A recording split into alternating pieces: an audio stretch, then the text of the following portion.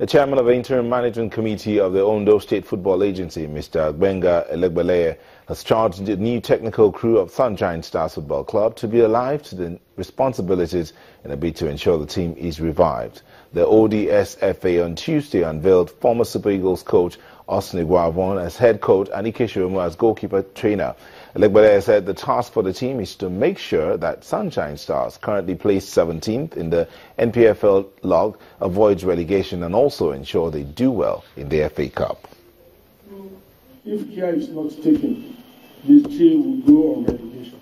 Because 4 teams have to go on relegation. And if you are number 18, 19, that means you are swimming in the waters of relegation. But for this team to move out, we don't have to put sentiment there.